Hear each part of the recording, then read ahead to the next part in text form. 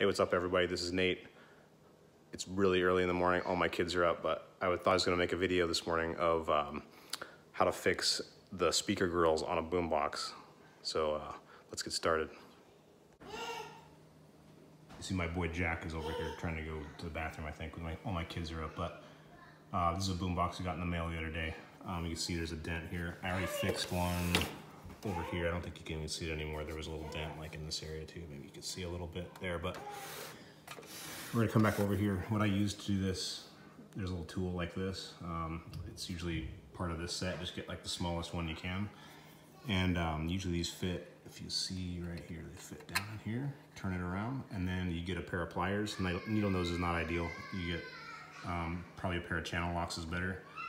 And then you just pull on this. So let me show you how to do it. I'll take my pliers and we'll pull this out, and then you'll see what it looks like afterward. You see this dent right here.